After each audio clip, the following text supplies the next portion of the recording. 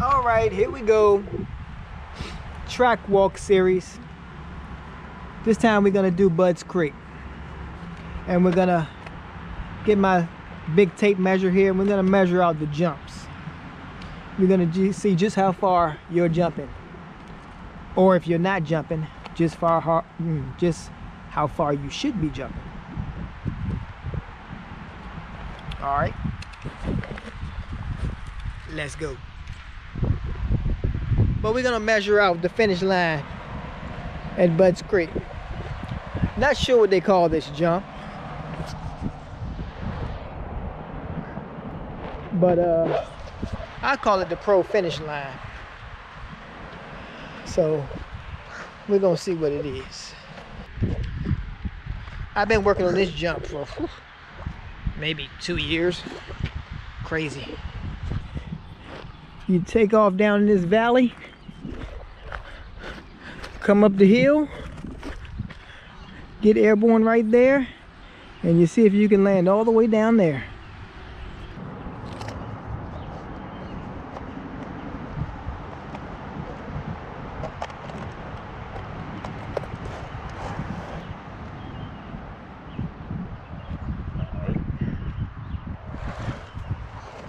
That should hold.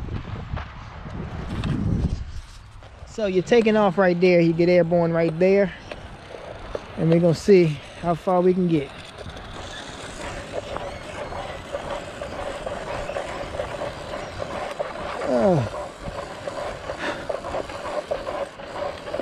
I think I'm landing about right here. This seems to be a sweet spot where a lot of people come up short at. That is 64 feet. I think that's about as good as I'm doing it.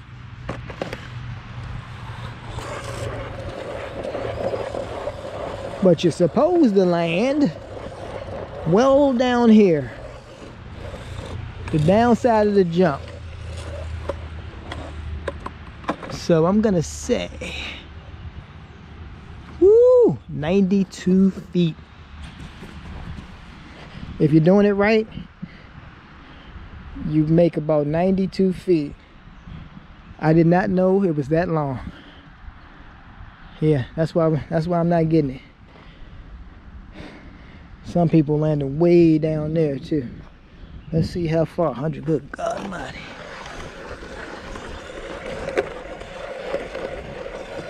We got the real good people landing at this yellow pad here. This yellow pad is 119 feet. That's what a yellow pad is. Very few people landing there. So if you're really doing the job, you're getting about 97, 98 feet. That's Bud's Creek finish line. Pro track. All right, let's move on. All right. You can accelerate off of here. This is a triple downhill triple. The landing is way down there. I guess we can measure this out, because I'm definitely doubling this, but not many people are tripling down the hill. Some are that good. Let's see if we can measure it backwards. All right, here we go. Hopefully that'll hold. Okay, downhill triple, here we go. Take off there. A lot of people land in here a little short. If you truly double it, you land about right here. 40 feet. 40 feet down. That's the double. If you triple it,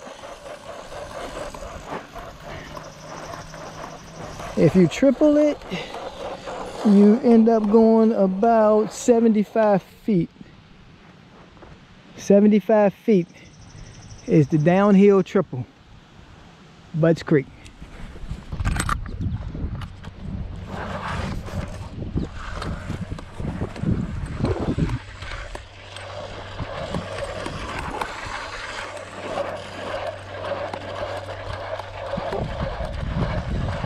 All right, a lot of times I end up landing right about here, not clearing it, but right on the edge of it, right 60 feet. 60 feet is a common place for people to land this jump, which is coming up short. Or right here, right where it starts going downhill, you're about 66 feet. But if you truly land it where you're supposed to land it, which is about right here in the middle of the landing, 86 feet. 86 feet. Scrub this. Coming up to Camelback. This is a bad jump for a lot of people. A lot of people have been hurt on this jump. I've been hurt on this jump twice. Broke my leg on this jump. Coming up short and bouncing off the top of it. And then I sprained my shoulder on this jump. Let's see. All right, Camelback. This used to be a true step up. They tamed it down over the years. Still pretty deadly. It's not as bad of a step up. It's still a step up though. Let's see how long it is.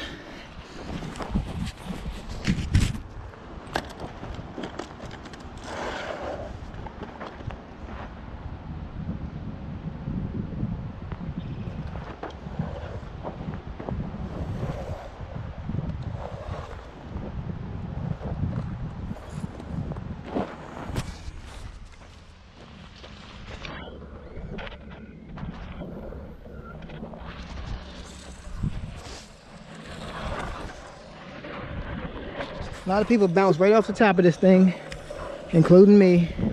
They land about right here. Get the front wheel about right here maybe.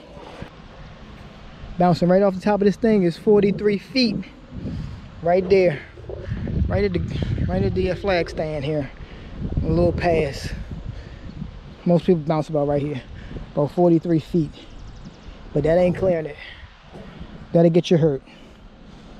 Because you'll land here sideways. There's normally a kicker or something on the face.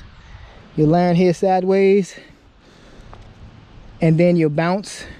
And then you'll land down here again. Bike totally sideways. And then you get thrown at the bottom of that hill.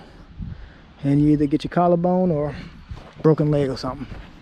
So again, coming up short. What I say, 43 feet. If you truly make it, land where you're supposed to land. On the downside, about right here would be the perfect spot to land. If you land where you're supposed to land, you're jumping 72 feet. 72 feet. Camelback. Then we come up here, uphill triple. You can triple it, or you can do like most and double. That includes me.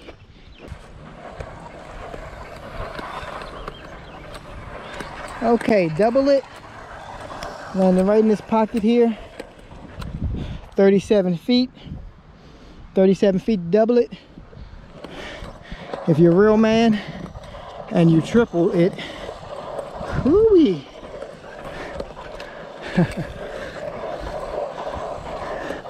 Man, look at this landing. If you triple, you land right down here in this pocket. Man, it's a long way. If you truly triple this thing, 91 feet, 92 feet. Uphill triple, 92 feet. 92 right there. It's a long way. Oh. Coming down this hill, coming into the horseshoe. Coming out of the horseshoe over here. I got a little single now. Well, I guess you can call it a double. Oh shit. Almost went down. Okay.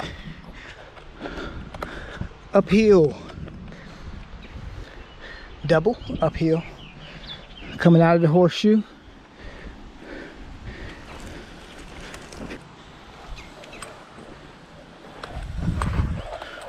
Step up. If you can make it up the hill, I'm making it about right here. Nowhere close. I'm making it about 29, 30 feet. If you make it all the way up, you land all the way up here on the top side, and it's 43 feet. Don't sound like much, but it's a step up with very little speed. Most time you only be in second gear right here.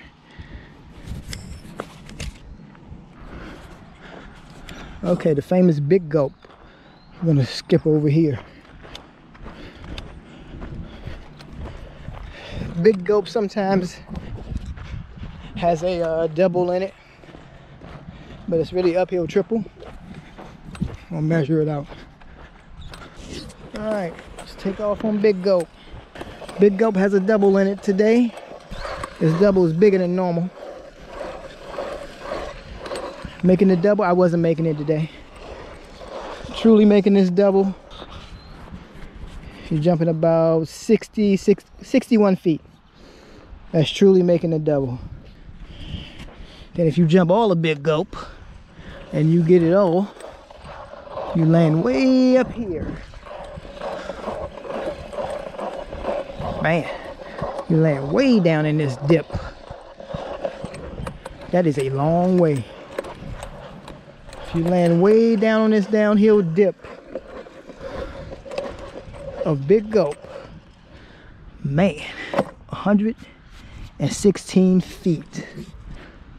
I did not know Big Gulp was this long. 116 feet. Getting ready to measure deer stand. They call this deer stand.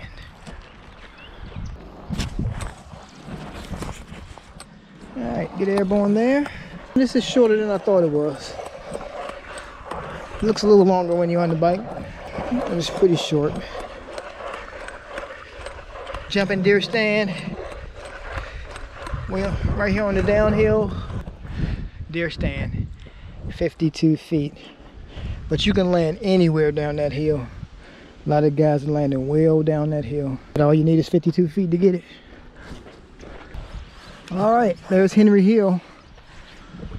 Because it's called Henry Hill because a guy named old pro, Doug Henry, took off at the top of that hill, whiskey throttled, and landed all the way at the bottom. Whew, my tape measure is not long enough to measure that. If I wanted to guess, I'm gonna say that's about 200 feet downhill he landed. Long way. Little stuff you don't never notice at Butts Creek. An anchor and a cannon. All this time, I've never even seen this.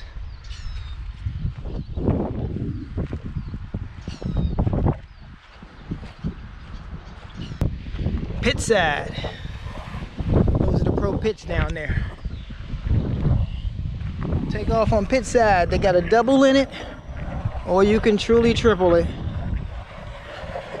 And if you double it, you've jumped only 34 feet. 34 feet is the double. Bouncing right off the top of it, like what I did. My back wheel landed about right here. 55 feet. 55, 54 feet. My back wheel skimmed right off the top. A lot of people do that. But if you really make it,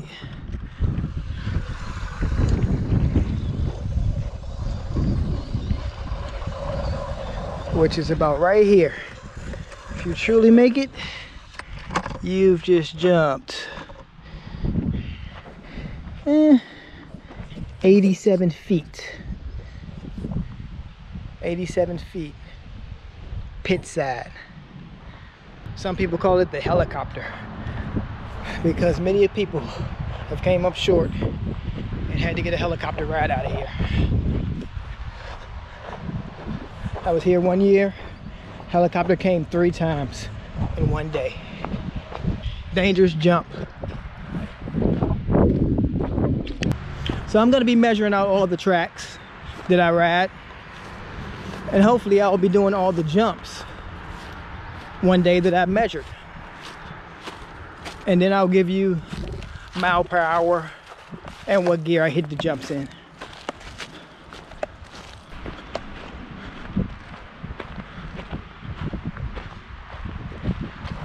I rode both of my bikes today, my 2012 and my 2019. Like the 2019 a lot better. It's a Suzuki, both were Suzuki RMZ 250s, but the 19 has a lot better chassis. Just handles a lot better. I got to work on that 12 of mine.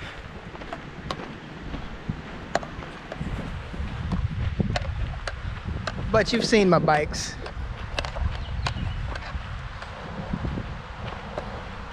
But I still will show them to you again. All loaded up on the truck.